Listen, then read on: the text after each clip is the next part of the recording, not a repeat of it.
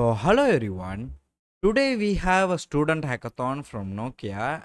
So, you'll be wondering, so it is like accelerate her in tech. So, is it only for women? So, it's not only for women. It is an opportunity for the students of all the genders who can participate in this hackathon. Like, if you're thinking why you should participate in this, you'll be getting exciting prizes and you'll be working on real world challenges. You'll be solving complex problems and elevate your coding skills. Then you'll be getting networking and mentorship opportunities with Nokia and other participants. And then the top performers will secure a chance for an interview in the Nokia Internship Program 2026. So then, if you look into this, who can sign up for this? So the eligibility criteria is clearly mentioned here.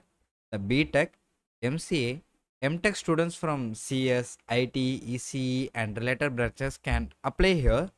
And then the graduation year should be 2026.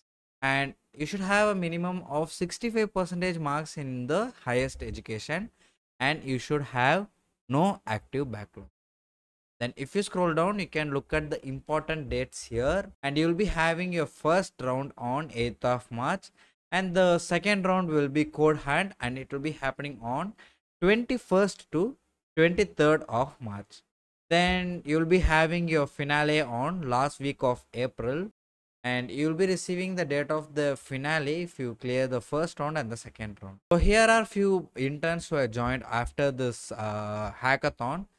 So they have done the internships in Nokia and if you are looking to apply for this, you can find the sign up here. You can just click on this. You will be redirected to here where you can find out Accelerate Here in Tech a student hackathon and it is hosted by Nokia. Like already like 11,491 has registered for this where you will be having a job opportunity. Then you can just click on register here where you will have to create your profile and then sign up for this. So then yeah, I think I have covered everything. If you have any doubts, you can actually ask us in the comment section. I will try to help you out. And then if you found this video helpful, you need to subscribe, like and comment.